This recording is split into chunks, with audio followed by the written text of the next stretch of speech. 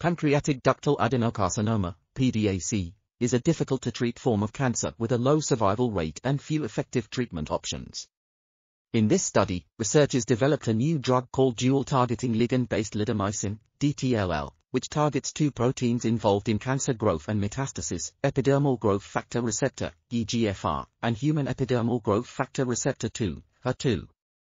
They tested DTLL in laboratory tests and found it could induce cell death in PDAC cells, suggesting it may be a potential treatment option for PDAC. Additionally, they tested DTLL in animal models of PDAC and found it could reduce tumor size and prolong survival. This suggests DTLL has great potential as a treatment for PDAC. This article was authored by Rui Cao, Wenping Song, Cheng and others.